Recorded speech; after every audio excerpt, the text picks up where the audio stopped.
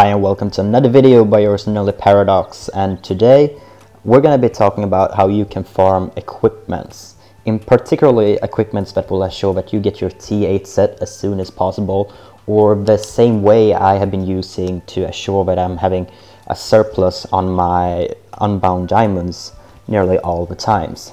So what I'm talking about is basically a technique I discovered quite early on, and I've been trying it out, and I see that this is just not something random in it. It's actually a proven way of farming items that you can sell on auction house. So just to give you the quick tips before I will actually go and illustrate, I'll just do my normal runs. I want you to know this before we get started. So we will be going into the dungeons and then go into East Arkan and do all these runs and flip with real diamonds on equipments that you can sell on auction house. So basically these are the two dungeons you will see a higher frequency of T5 items, and if you know the market price of the T5 items, you can go into a profit by flipping the card for a low cost and sell it for a high price on the auction house. So in order to make this work, all you have to do is go to auction house and start searching the items. For instance, what is the price of a golden axe? That's a T5 axe, so we'll get it up, and we can see that if I get a T5 axe today, I shouldn't flip it for more than 100 diamonds.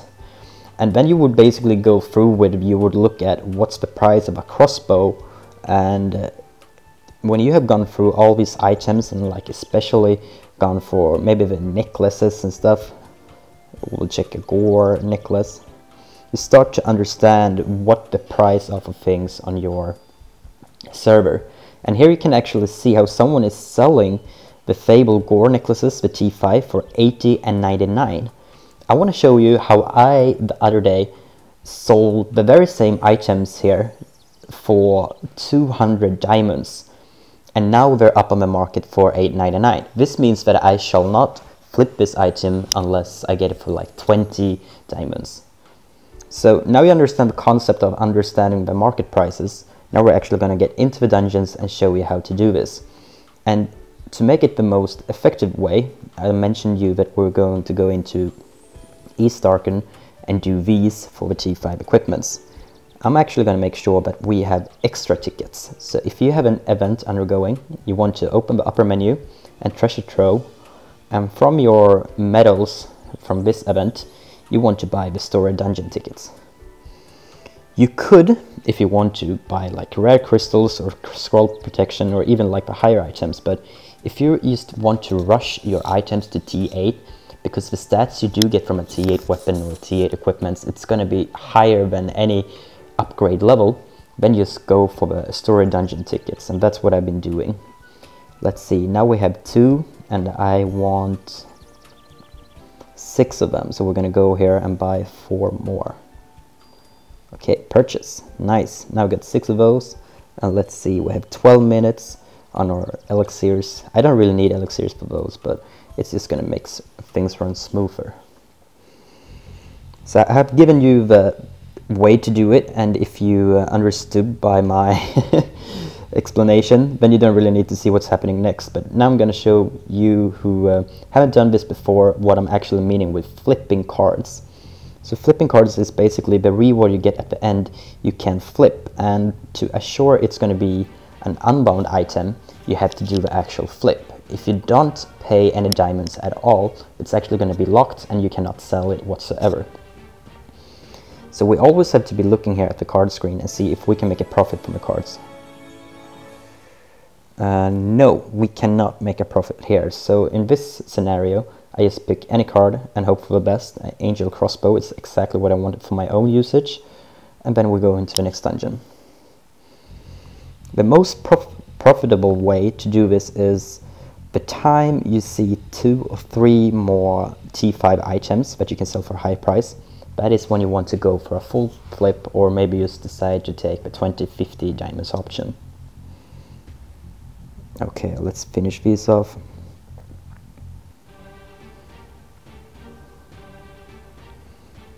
And we'll kill the con.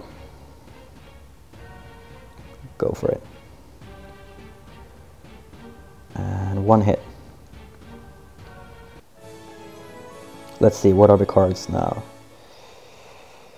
I could have checked what the prices for a Stitch suit is. We're gonna be doing that when we leave this dungeon, because you see right now I can select one more card for 20 diamonds, and if we would realize that maybe the Stitch suit was on 150 plus, then it would be a safe chance to go there. But now I actually don't know what the prices are today on the Stitch suit, so we will see if I missed out on a profit from not trying. Yes, you see, these were actually on 200, so it would have been a good risk for me to actually go over and invest. And now you sort of see how I lost a profit. Even if I selected all the cards available for 150 diamonds, I would have gone in 40 diamonds profit. But as I wasn't knowledged, I didn't have knowledge enough, then we're just gonna face the loss. Alright, so let's go into another story dungeon.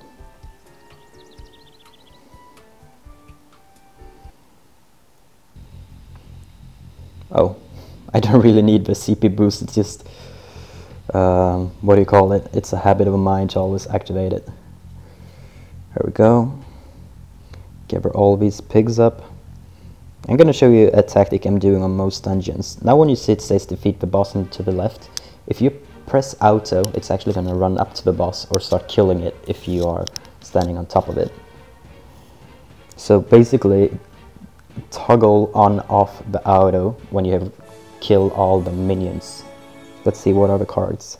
Here's the T5 crossbow. That's something I want for my own use, so we're going to be trying to get it. Now I selected one card for 20 diamonds and got an angel, and now I'm going to select another one. And I just got this Fable Golden Crossbow. It's unbound because we paid for diamonds, and the total price was 20 plus 50. This is a total price of 70 diamonds, and I know that the market price of this one is 120 diamonds, which means that we have just made a profit of 50 diamonds plus.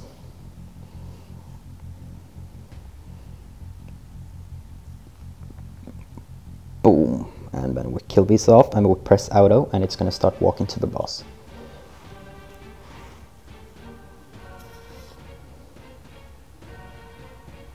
And then we spin to win.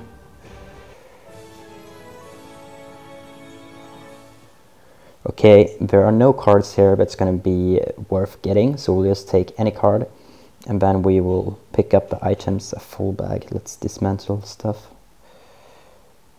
There we go. And pick them up.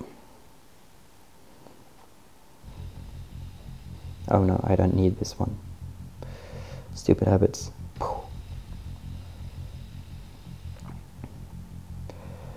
Gather them all up. We can do a bit fun. We'll take all of them to the boss and you'll see what I mean.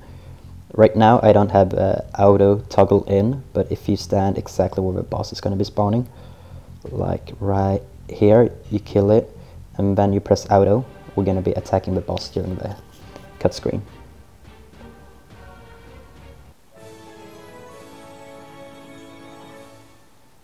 Here's a Stitch suit again and a Misty suit. This means that if I manage to pick a card that is one of the bad cards, we're going to be a bigger what do you call that word? Probability that we're going to get a good card. So this was one of the trash cards, which means that there are two good cards with a 33% chance to get. So I'm going to go and pay 20 for the first one. And we got the Stitch suits. So right now we have made an approximately 170 diamonds profit. I could go and try for Misty suit, but I'm not entirely sure that the demand is too big on Misty suits today. So I'm actually going to settle with the profit we did from this flip alone. And you will notice what I mean. Like, we basically, if we press sort, it's going to jump on the first screen. We basically unlocked the Stitch suit. If we had gotten it without paying any diamonds, it had been locked and I would have to dismantle it. But right now it's actually unlocked and we can go up and put it on auction house for, let's put it for 189 and see if it will sell. So we'll go to the selling and put it for 189. And this is what I've been doing with my other items. You see here, I have like a golden axe, I have another 2 Misty Suits already, so I could have made a T6 T6 unbound item and sold, but I'm not really too keen about doing that. So we'll go into store again, and here's where the extra dungeon ticket comes in. Now we want to use or extra tickets to do the 6 times a day. Not only will you be able to find more items for yourself this way, you will also be able to find more items. Did I just not kill that guy? Die. He must have blocked it. But you will also find more items that you can sell on the auction house, and that's always good, especially on new servers when prices are up in the roof. You always want to do this. And now I press auto.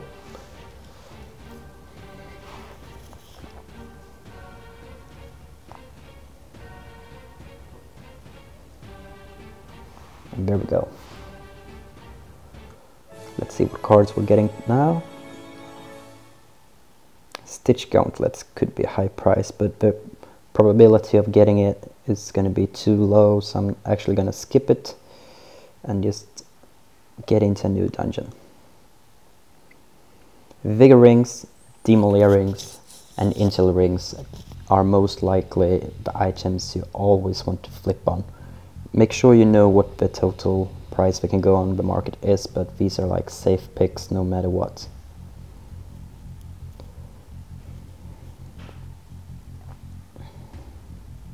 And we kill them off, press auto, and it starts walking.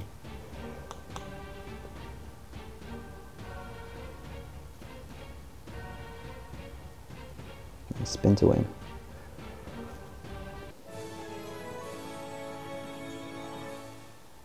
Here's a golden axe. I was trying to sell one for 119, so if I don't get it on the first one, we could right now try to gamble.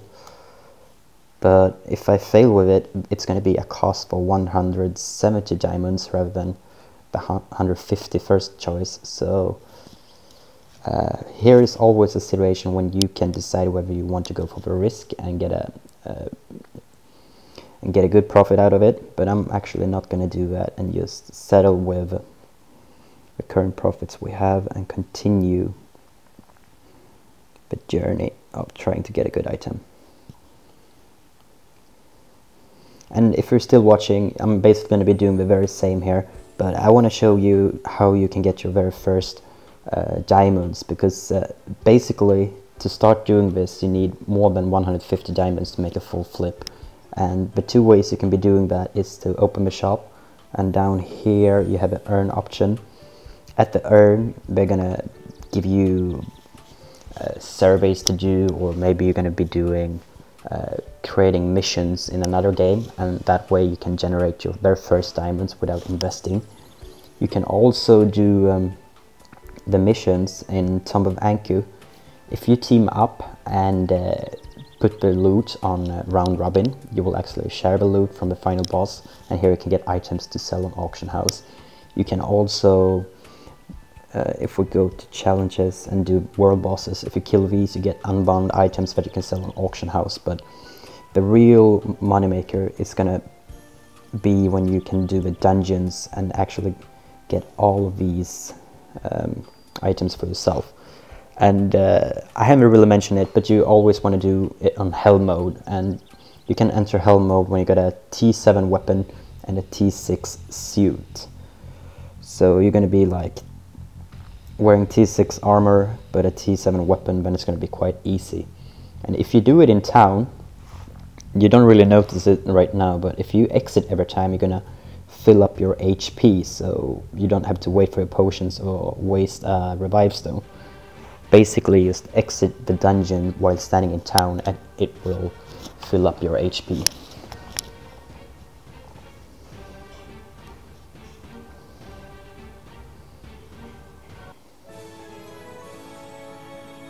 Let's see. No, there is only one epic item of value, and I don't want to flip for that one because it's a T4. Alright, now we cleared all 6 entrances there, so we have 3 to go in Decanes. You could arguably do this in West Darken as well, the higher instance, but I haven't really seen any better drop rates than the Canes and the Wilds are having at the moment, so I just stick to doing it in these two dungeons. And it's also not too expensive to only buy 6 extra store dungeon tickets a day. But as soon as we finish the next one, I'm gonna wrap up this video and just make a brief summary of what you need to keep in mind. Okay, we got a Stitch helmet here. Not entirely sure what the price is, so I'm not gonna flip for it. 2 more entries.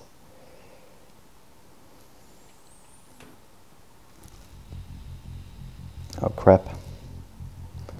Let's just equip my T7 bow and we're gonna be able to do this. I ran out of elixirs. Here we go.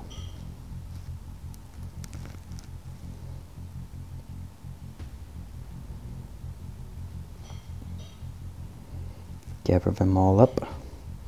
Now we can actually see what I was saying before, that my HP is dropping, but when I leave the dungeon and go into Flurry, it's gonna fill up itself. And spin to win.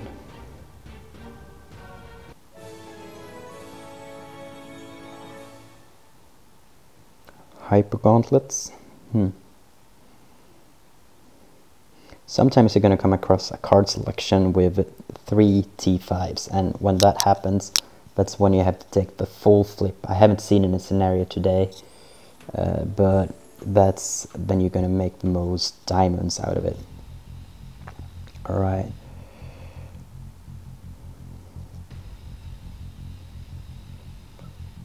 And come on, spin to win.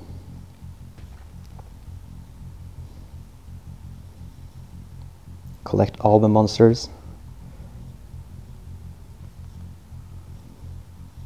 Defeat the boss, press auto.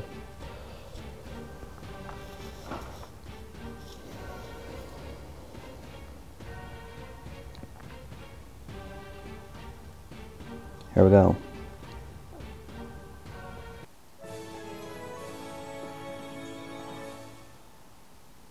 Here's actually a rather decent card selection, and now I hope to select the Stam Ring first, because that way I could possibly get the items of value for a cheaper price. But now we got the Golden Axe, and that was actually the only thing I did not want to pick first. And it's going to be bound now, so if I try to do anything else, we're going to be losing out on the profit that was available to us. So I'm just going to press receive and consider this not necessarily a loss, but we are not going to make a big as a profit out of the probability ratios, so we're going to go ahead and dismantle it if I can find it. Sort.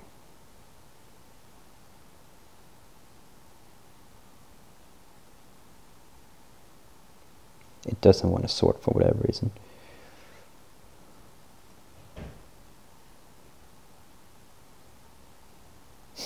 Must be a visual bug. I can't even see it in my own bag. Is it here? That's why I couldn't see it. Full bag. Alright.